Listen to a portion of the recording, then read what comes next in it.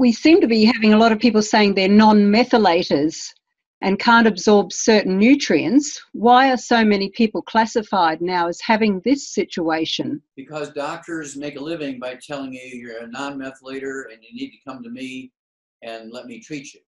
Okay, so it's a doctor thing.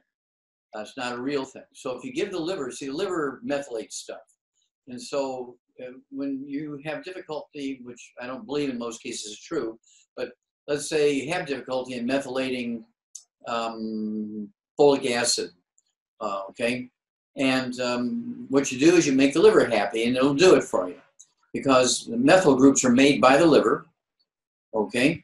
And so we're talking about, again, the heavy tool in the toolbox, Healthy Brain and Heart Pack, was good for the brain and the heart, it's good for the liver, particularly the trace minerals that are in that program. And so it's one Healthy Brain and Heart Pack for 100 pounds of body weight. And stay away from all the bad stuff, the fried foods, the processed meats, the oils, and the glutens. The liver will do its job and methylate the folate, and so there won't be any problem.